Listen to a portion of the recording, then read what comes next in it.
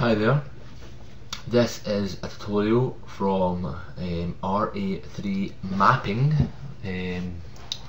So this will be on Red Alert world building and other related stuff to Red Alert 3. So in this first tutorial ever, I'm just going to do a quick tutorial on the basics of the world builder. Just open it up, you'll be displayed with the end user agreement. You get this every time you load up, so I click I accept and it'll load. Because I'm running Vista, this bit does take quite a little time, so just need to sit back and wait for a bit.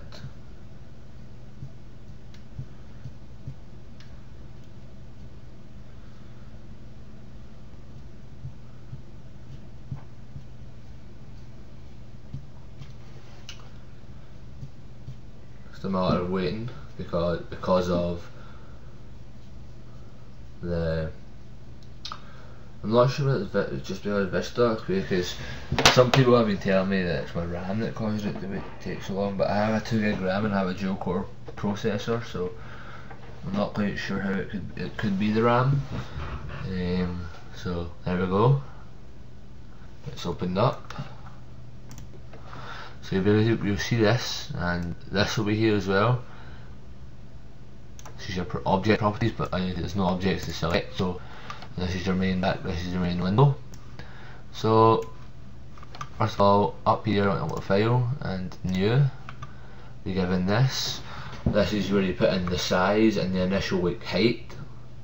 So I'll just go with, let's go with 300 by 300, and I'll leave the initial height at 16 and the border size at 30 because that's the default. So now the map's made. Let's throw a terrain, a little bit of terrain on it. So go up to the top toolbar. This is where all the most the useful tools are. So you want to click the bucket. And for the best grass looking effect, you want to scroll down. You'll get this, which is your terrain materials options. So you want to scroll down until you find the folder called New York. You want to double click that and you'll see grass New York 01-256. Click that, that's the best grass, and then you can just put it in a little bit. And then just click on that, on anywhere on this, and you'll notice that the grass appears. So I zoom out, here's the map so far. Another thing that you would really need is you can see the outline on my map. If that isn't there, then you want to go to view and make sure there's a tick next to it. If I take that away, it'll be there. So you want to make sure there's a tick next to show map boundaries, and that will be like the border. So it means that no one can go past the line, so you can't get past that line. Another useful thing to show you all is the brush tool. You can see there's just a brush and there's one with a plus and a minus. First of all, open the one with just the normal brush, no plus or minus. You get this. So the size in cells is really the size of the brush, which you can see now it's a square and it's quite small, and the brush feather width is really like the green bit you see, which depends on how far it will feather, like how far it will go outside the blue. And then down underneath all of that you've got the main option which says brush height. So whatever you set this to, if you click it will jump the land up.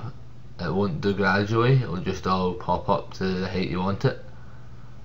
So you can see it's all popped up, it's all popping up. You can set it to, you can really set the height to whatever you want, and see if it's higher. Now set it even higher. So you can really set the height to what you want, depending on the type of map you're trying to make. So to do it down, you really just put it to 0 and you can just go down. Also it indents a little bit into the ground. So you can also type in this box, so I just put in 16 and make it all back to normal. Faster process here. Right, is it back to normal? So after I've showed you the brush tool, you'll see the brush with the little plus sign. So if you click that, really you'll be given the same options, but it'll be an amount to raise. So let's raise it by 12 feet. So if you notice, if I click, if you look at the map, it gradually raises. See it? If you go to notice that as much. Yeah, you can see it gradually rising, which means it just goes nice and gradually up instead of jumping up a certain height. So you can make mountains and things like that with this. So if I just, so you can really set it to whatever height you want, just using the same options. So now we're onto the tool that's a brush with a minus symbol, which is really just what I've just showed you, but that lowers it. If you can see it lowering, so if you see that, it lowers instead of raising it by a certain amount at a time, like a certain bit at a time rather than jumping, it will lower it. So that's really the main thing you need to know for making the map. And then in the next video I will be showing you how to add objects and roads and stuff. So, and how to add other types of terrain. So thank you very much for watching this very first tutorial for RA mapping. Thank you very much, and this is RA mapping. Please subscribe and see you all here.